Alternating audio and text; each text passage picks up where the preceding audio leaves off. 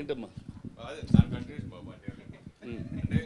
ప్రభుత్వాలు చాలా ప్రభుత్వాలు ఉన్నా ఎన్నున్నా Chandrababu Naidu different. Cinema industry అంటే చంద్రబాబు అదే అట్లా ఇప్పటి నుంచి పాతికిపోయింది. ప్లస్ సినిమా ఇండస్ట్రీ ఏం కావాలన్నా చేసిన గొప్ప వ్యక్తి చంద్రబాబు నాయుడు గారు. సో ఆయన గురించి స్పందించలేదనేది ఎక్కువ మంది feeling. See, that could be there. See, I'm saying my father was a Telugu Desam party member. I have worked for the party. Those are different things. Those are individual Suresh Babus. They are not film chamber president or Telugu Producers Council president. As individual Suresh Babu, I can say anything. But as an industry, don't expect anything to happen. And everybody has done well for the Telugu film industry, starting from N.T. Ramarao garu, Channa Reddy garu. Probably the biggest influence that anybody has made for the film industry, according to me, is Channa Reddy garu and N.T. Ramarao garu, who manakenti they brought the industry to Hyderabad. After that, Chandrababu Naidu garu helped. Others have all been, nobody has hurt us so much, that's all. So let's not get into those things. See, the sympathies, whoever has it will always have it. That's something that... సరే, ఈ మధ్యకాలంలో ఎక్కువ మన dubbing సినిమాలు కూడా అగ్ర నిర్మాణ సంస్థలన్నీ డబ్బింగ్ వైపు కొంచెం ఎక్కువ మలుతున్నాయి.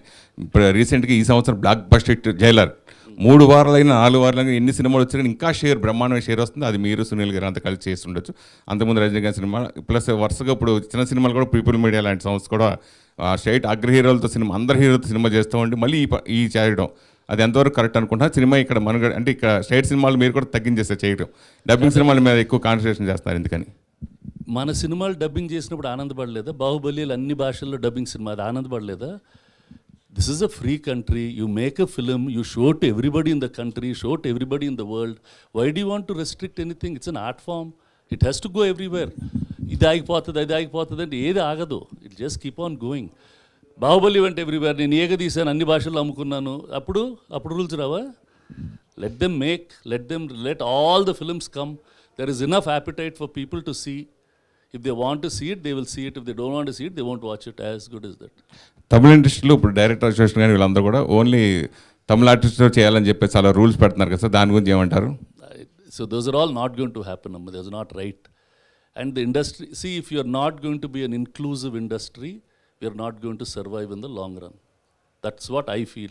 You can work. You work with your own family and make a movie. You work with your own friends and make a movie. It's your wish. Don't say you can't do this, you can't do that. That's not right, according to me.